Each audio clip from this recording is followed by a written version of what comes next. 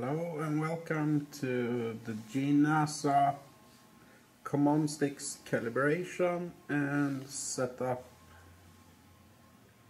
of the sticks.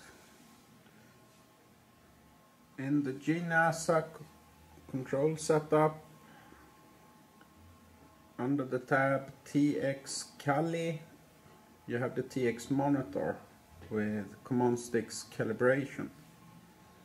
What we are about to do is calibrate our stick inputs and make sure they are traveling the correct way. Under receiver type, it's important that you set up the correct receiver type that you have. Tradition, as I am using with my Sherrer long range, basically means that you have used all output as normal on a receiver.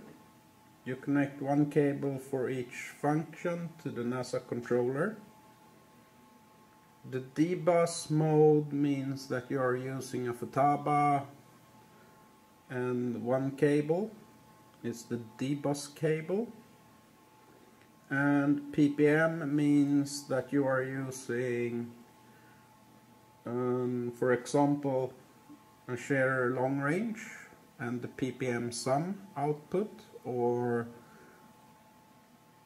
EZOSD radio from Immersion, and also that one in ppm sum output mode. But in this guide I'm using the tradition. So what we first need to do is to make sure that all sticks move in the correct way. And I will start with my throttle to make sure it's moving the correct direction. And for the throttle stick, the leveler should be at the most left side for no gas, and on the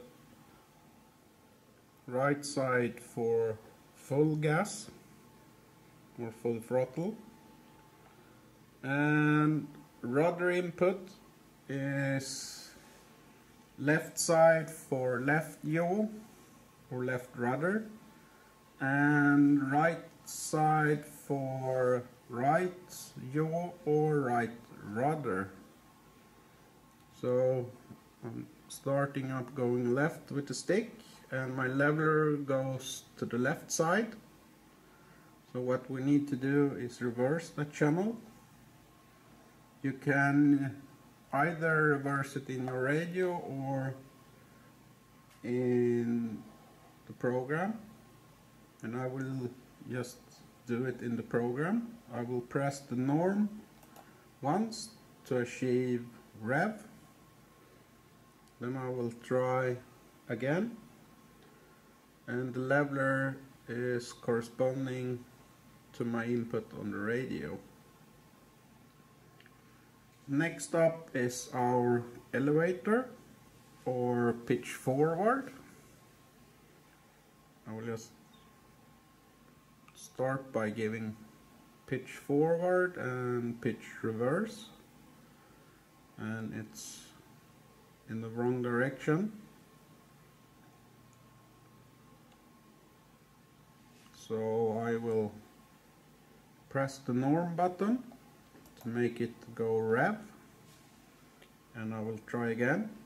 Pitch forward means the leveler should move right, and pitch reverse means leveler should go to the left.